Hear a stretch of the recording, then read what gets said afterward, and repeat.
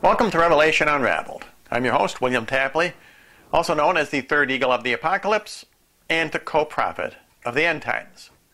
I've already done 2 programs on the murals at the Denver International Airport, and I received a great many responses to those videos.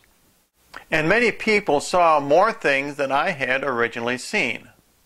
So I've decided in this video to do a compilation of those discoveries. And therefore, I would like to thank 9T, No Jesus, No Peace, Lever 2009, Megaman 2160, and Jerome 112. And I have titled this video, Sex and Satanism in the Denver Airport Murals. First, let's take a look at an example of Satanism in this leopard cub which we see here.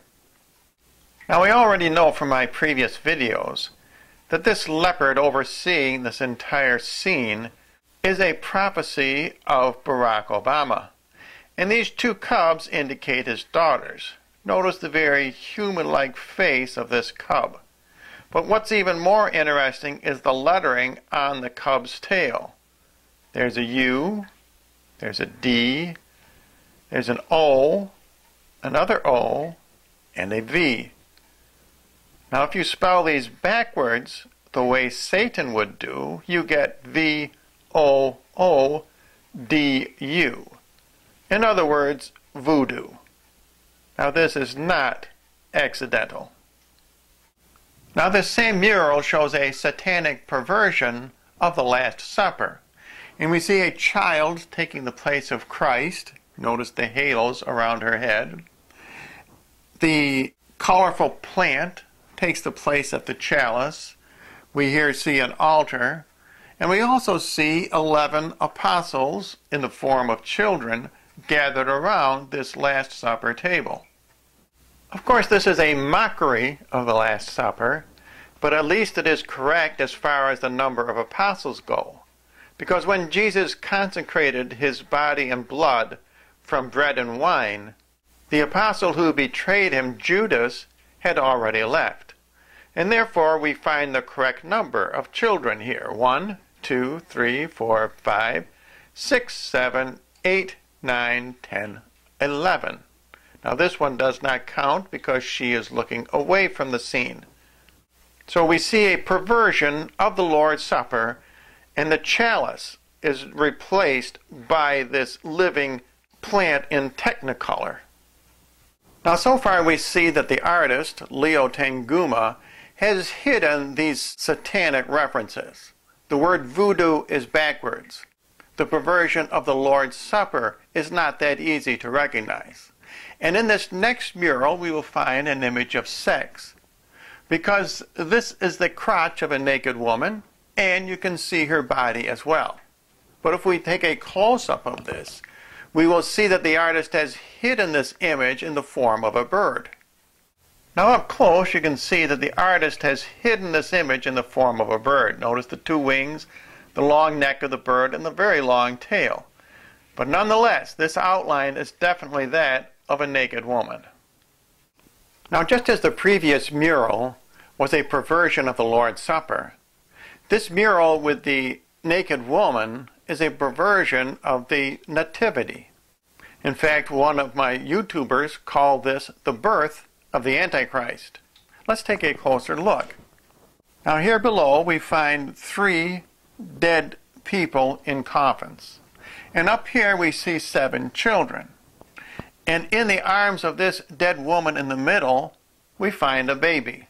This symbolizes the Antichrist. Now, of course, the woman symbolizing Mary, instead of being alive, is dead. Although we know this is a stand-in for Mary because of the halo around her head. Also, this child has a halo around his head. Now, the significance of this from the Bible is that the Antichrist will arise after 3 of 10 kings have been subdued. That's the symbolism of these 3 dead bodies, and the symbolism of these 7 living children. Don't tell me this artist does not know full well what he is doing. Now, this birth of the Antichrist is accompanied by World War III. That's all this flame. It's preceded by the death or sacrifice of the leopard, which symbolizes America. This is brought about by the map of Russia. And we also see the birth of the Antichrist as symbolized by these gifts, which imitate the gifts of the Magi at Bethlehem. Notice, for example, the label on this gift is in gold, symbolizing gold, of course. Over here, the label is in silver, which would be an imitation of the frankincense. And over here, the label is blue. And there is a blue myrrh plant. We also see many animals in this scene, which is a perversion of the manger scene in Bethlehem for the birth of the Antichrist. Now, from my previous videos, we know that the leopard symbolizes Barack Obama and the United States. And the artist here is continuing his Bible prophecy. Notice that this leopard has been sacrificed.